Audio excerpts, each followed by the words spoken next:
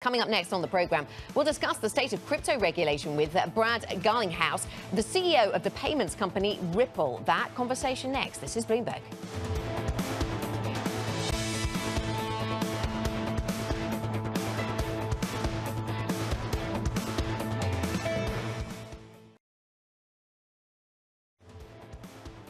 This is Bloomberg Surveillance Early Edition. You're looking live at the principal room. Coming up later today, General Motors Chair and CEO Mary Barra. That's at 8:30 a.m. in New York, 1:30 p.m. in London. This is Bloomberg.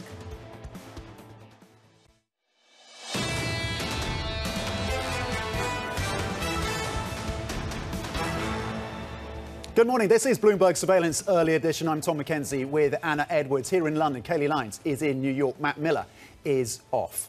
OK, in its attempt to streamline cross-border payments, Ripple is using crypto to cut down on costs through a new product called on-demand liquidity. Our Yusuf Gamaluddin joins us now from Riyadh with the company's CEO. Yusuf.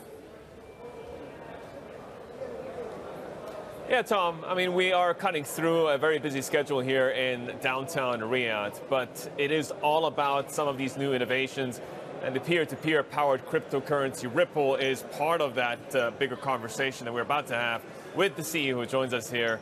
Of course, that is Brad Garlinghouse. Thanks for coming on the show, Brad. Thrilled to be here. Thank you for having me. The turnout here is just nothing short of astounding. What kind of conversations have you had? What kind of deals have you been able to sign? Well, I totally agree. The energy here, the entrepreneurial energy, particularly in a, maybe almost a post-COVID world. So we've had amazing engagement here at FII with existing customers, with potential customers. It's really just been a profound experience for me so far. So what additional momentum have you been able to build into the Ripple growth story? Have you been able to come to any new agreements? Because a lot of the cross-border payments, the big channels come through this part of the world. It's really true. I mean, this is a major centerpiece of remittance networks, and certainly the immigrant populations here in the Middle East, and certainly here in the Kingdom, between India, Pakistan, the Philippines. And so, these have always been populations which pay very high fees for their remittance traffic. And what we're focused on is bringing those down.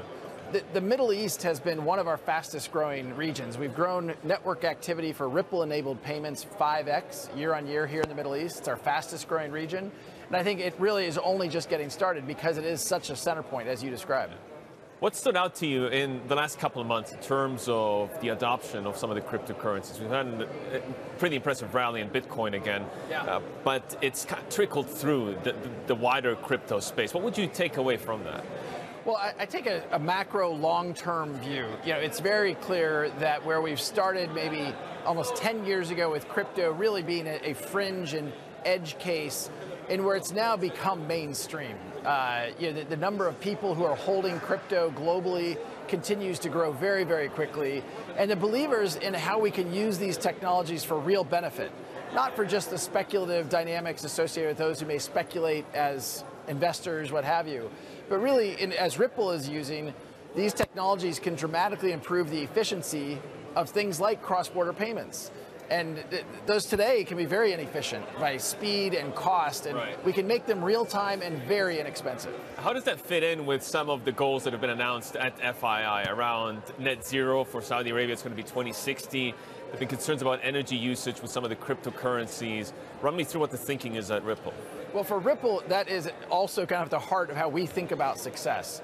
One of the things that has helped XRP, the digital asset that's native to our technology stack, is it's extremely energy efficient.